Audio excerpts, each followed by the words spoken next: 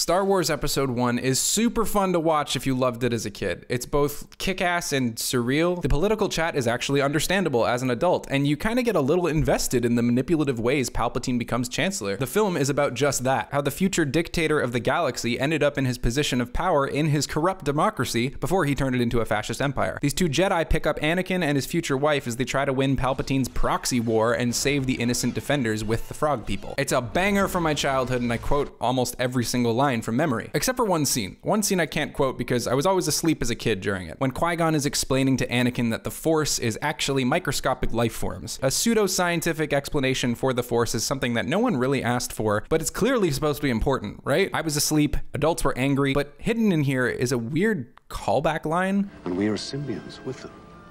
Symbionts? Basically, the Force's microscopic life forms work in tandem with your own cells, and together you can have power. But if you remember, Obi-Wan said this word about Naboo and the Gungans. You and the Naboo form a symbiont circle. What happens to one of you will affect the other. You must understand this. This line ends up being the ideological resolution to the feud between the Naboo and the Gungans. So wait, is this word significant? See, normally when something appears at two different times in a screenplay, even if the scenes aren't related, it's signaling that this thing is important to the theme of the movie. But something else sticks out to me. Once you notice this connection between these two scenes, you end up noticing a weird pattern in the story and dialogue. Two Jedi. Now there are two of them. No pod is worth two slaves. Impossible to take out a second.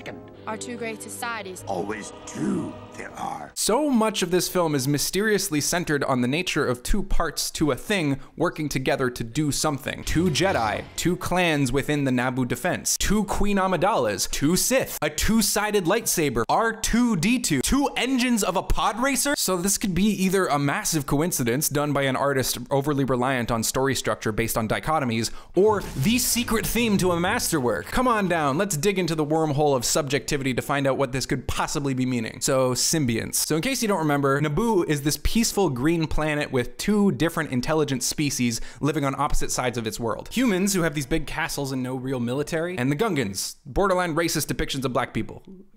I don't know if I can say that. The Gungans think the Naboo are really obnoxious. They think their brains so big. And the humans are the only ones represented in the Galactic Senate. They aren't exactly on speaking terms. Palpatine is this representative of the planet, and Palpatine wants to be the Chancellor. So he gets this big business CEO to invade Naboo to create a crisis, gain sympathy from the Senate, and usurp the current Chancellor. The Gungans aren't too bothered by this invasion and assume that they'll be safe underwater. But the Trade Federation are aware of them, and when we catch up with them later, they're in hiding. This is what Obi-Wan was warning them of when he said, "You and the Naboo form a symbiont circle. What happens to one of you will affect the other. You must understand this." Like it or not, they share the same planet and they will have to work together to keep it safe. Once the Queen realizes this, she makes a gesture of good faith, and Boss Nass loves it because the Gungans have an army. The Gungan army draws out the droids from the city and allow the humans to quietly capture the evil CEO. Working together, they triumph over their oppressors and develop a more friendly relationship. They find symbionts together, and the Gungans even get to elect a representative for their half of the population. Aww. I've always loved this for Jar Jar because of what it means for him and his species. He belongs anywhere but a battlefield, so he was rejected from his warrior tribe. But his connection with Amidala brings their people together, and he finds a better way to serve his people. So how's this connected to the Force? Being a Jedi is also about forming a connection, but the connection is with yourself and the universe around you. The Force is in everything, and in order to be centered,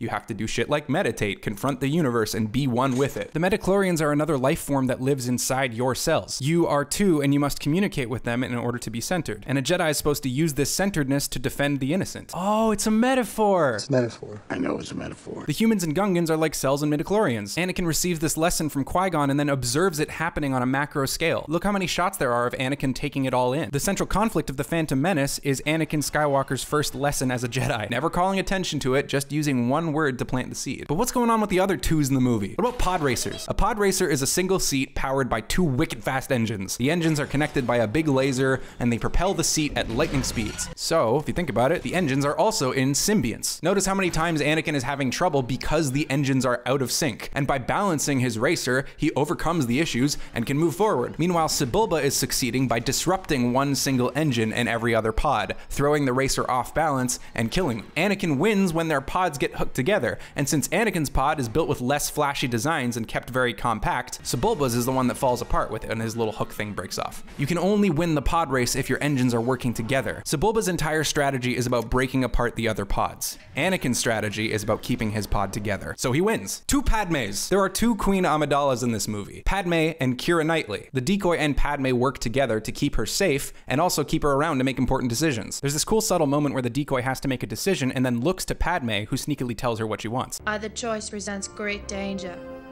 to us all.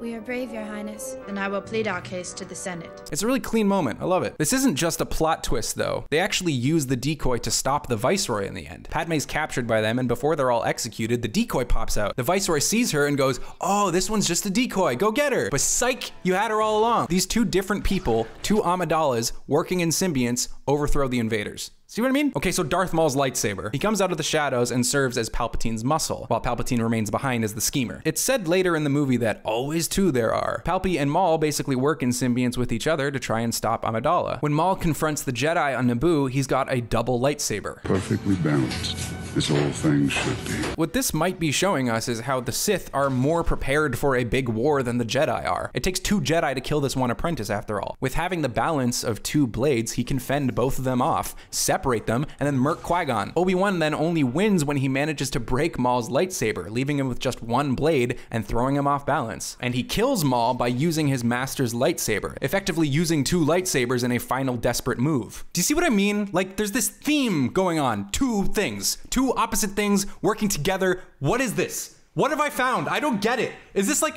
this is a thing, right? This Gungan shield is made up of 2 parts that shoot into each other and make the shield, and then when one of them gets destroyed, that's when the Gungans start losing because the shield's gone. It's something. Can someone explain it to me? Has anyone written about this? The pod racer announcer is made up of 2 heads who are different people working together, and they provide effective commentary. Email me at benchinapen.com because I don't know what I've just found. The more I think about it, it starts to get my brain melting because isn't this what Star Wars is all about? Friends and forces working together to triumph over evil, being one with the Force, 2 different things becoming one and are stronger together? Isn't that what all of storytelling is about? Isn't that what life is about? All of the characters have 2 arms, 2 legs, 2 nostrils, 2 eyes, 2 wings. All the ships have 2 engines, 2 blasters. Amidala is 2 dangles. There's symmetry everywhere. All we want in life is to be in harmony with the people around us that love and cherish us for who we are, and we love them for who they are. We're all striving for a better world where we can have 2 things coexist together and become better as a result. Is this movie about life? I watched the movie and then something clicked and I couldn't stop thinking about this, and now I've made this and I don't even know if there's a conclusion. There's 2 things. The theme of the movie is 2 things working together, and that's balance. Is that like a yin-yang thing? What have I found? There's a theme here, and I love it. What is going on? That's the video, no conclusion. Here are 2 other Star Wars videos that I've made on my channel. I'd love to hear in the comments what you think about this connection between those scenes and the whole movie. Is this anything, or am I just reading into it? God. Sorry, I think editing these prequel movies is making my head explode or something. Just pray for me.